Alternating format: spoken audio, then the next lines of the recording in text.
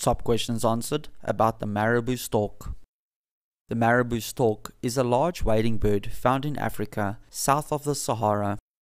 It breeds in wet and dry environments and is easy to identify by the 18-inch bare inflatable pouch hanging from its neck, which is used to attract females during the breeding season. It has a massive dagger-like bill, a bold pink head, and they are nicknamed as undertakers. These scavengers are seen feeding in human refuge dumps and on carcasses alongside vultures and hyenas.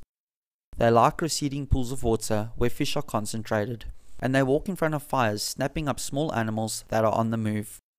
Marabou storks have a habit called urohydrosis. This means they cool themselves down by defecating on their own legs.